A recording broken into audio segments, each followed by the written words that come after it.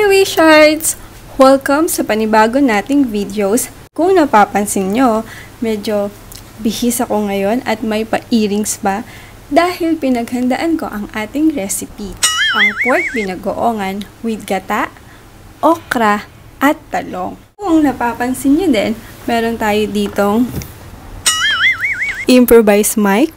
Since wala pa tayong budget, so kanya-kanya muna tayo ng diskarte kung paano tayo makakagawa ng magandang videos. At dahil dyan, wala pa rin tayong pambili ng ring light, kaya ang gamit natin ay natural light from the windows. At yon, bago pa ang lahat, simulan na natin.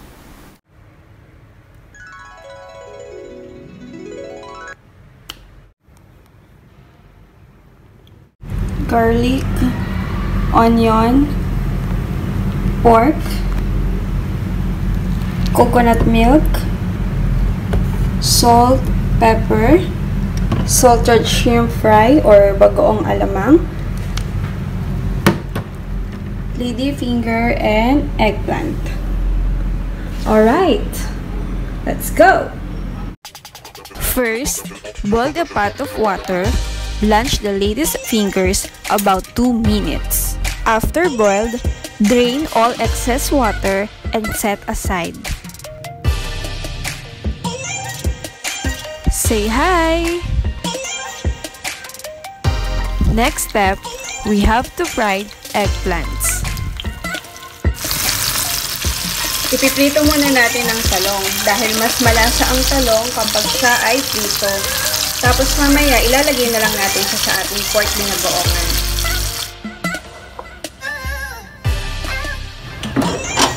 Yung ginamit nating mantikang pangprito, siya din yung gagamitin nating mantikang panggisa.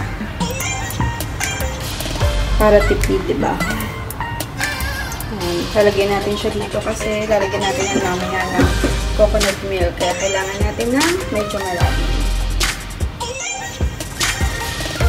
So, igigisa lang natin bawang, sibuyas, tapos kapag medyo brown na, ilalagay na natin ang ating pork.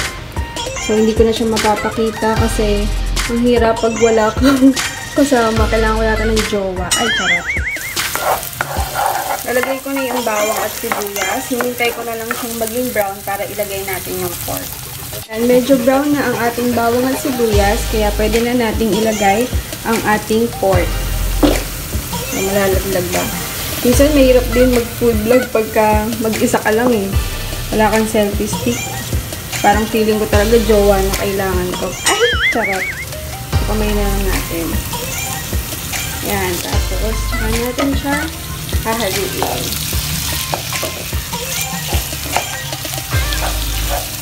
This time, titiplahan na natin siya ng asin at ng pepper. Para kahit pinipito mo pa lang o ginigisa mo pa lang yung pork, nagkakaroon na siya ng lasa.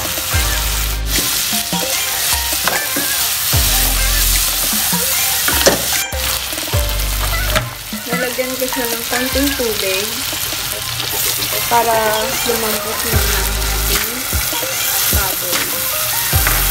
Hayaan ko lang muna siyang kumulo dyan. Konti lang yung nilagay natin asin kasi mamaya lalagyan natin siya ng bagoong para hindi masyadong maalat. So, hintay muna natin siyang kumulo para lumambot yung baboy natin.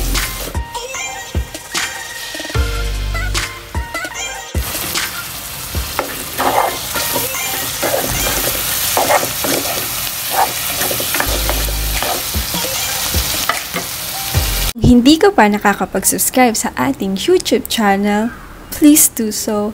I will love that. And don't forget to click the notification bell below para updated ka sa mga bago nating recipes. Kung may comment or question ka, Kung may question ka, comment down below. See ya!